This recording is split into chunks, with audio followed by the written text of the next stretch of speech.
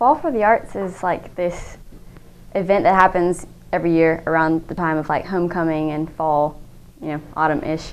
And it's when all of the art classes and subjects, or like instrumentalists and vocalists and all those kind of people, and artists, like gather around and get to show what they have to offer for Darlington.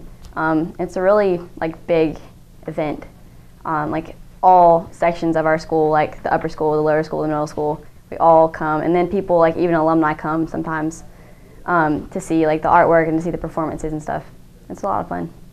Walking into the Fall for the Arts was kind of hectic, but it's awesome at the same time because there's so many different choices that you can choose from. You can paint a painting, or you can paint pottery. You can make crafts in a flower, or you can listen to people singing. There is a silent auction going on. Then there's on the upstairs track. You could walk around, look at people's paintings.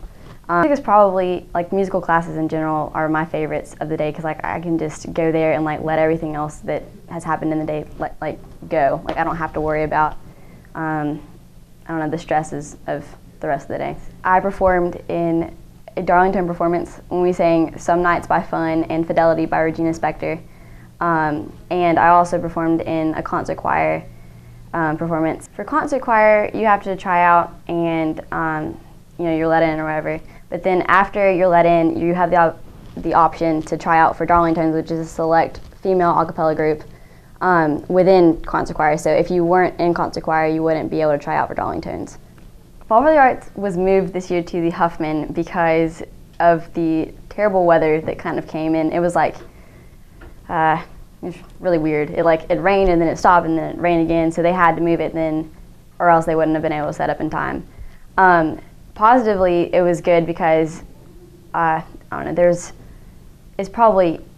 was easier to focus on who was performing, and also it was more organized where you could see where everything was.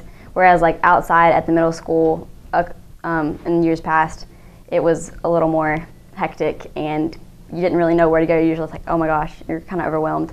My name is Stegall, class of 2013, and this is Darlington Story number 100.